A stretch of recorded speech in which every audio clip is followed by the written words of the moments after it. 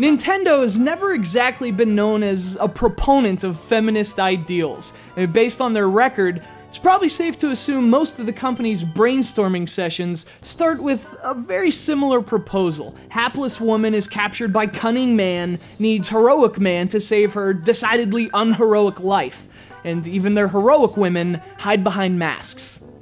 So, not a flattering portrayal of women, but you might think this debut starring role of the notoriously man-dependent Princess Peach could perhaps initiate some kind of change. Maybe this is Nintendo finally breaking from the Walt Disney Club for outdated female stereotypes.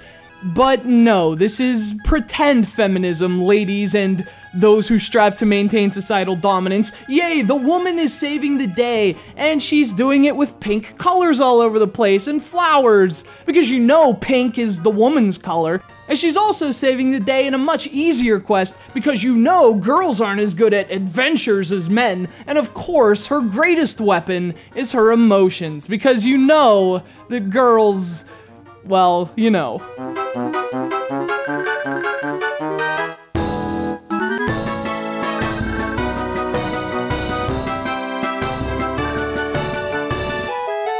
So, Super Princess Peach is far from a turning point in Nintendo's apparent views on women, but it is a wonderful platformer with a unique vibe among the games to which comparisons are so obvious. To set the stage, Mario and Luigi have been kidnapped by Bowser and taken to a kingdom far beyond that of mushrooms. Upon discovering this, Princess Peach embarks on a quest to rescue the plumbers in a fun reversal of roles steeped with nearly 3 decades of tradition. But Super Princess Peach is more than just a twist on classic Nintendo plot devices. The game feels modeled closely after Yoshi's Island, with big, beautiful worlds that have a vaguely similar aesthetic. And there are even end-of-level bonus rings to jump into, another cosmetic nod to Yoshi's groundbreaking Super Nintendo platformer. Now, in a lot of ways, Super Princess Peach plays just like you'd expect it to. This is a classically styled Nintendo platformer, so if you've played Yoshi's Island and even Super Mario Bros. 2, you'll feel right at home in this not-so-strange new world. The princess can hover in the air for a short period of time, a convention dating all the way back to her playable NES debut, but in this implementation, it feels a bit more akin to Yoshi's Flutter in the aforementioned Yoshi's Island, both in terms of its timing and its execution. So, long story short, it's very smooth and it feels great to play.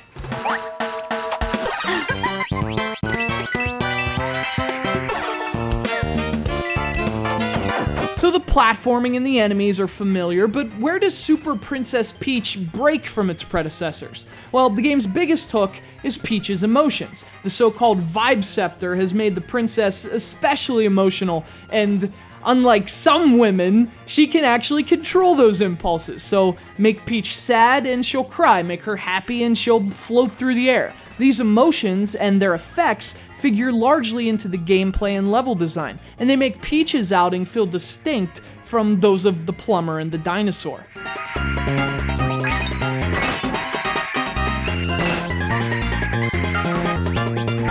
Another big difference is that Peach can be powered up permanently. You can upgrade the princess with new abilities and increase the longevity of her vibe gauge, so there's a bit of depth here that you wouldn't find in other Nintendo platformers.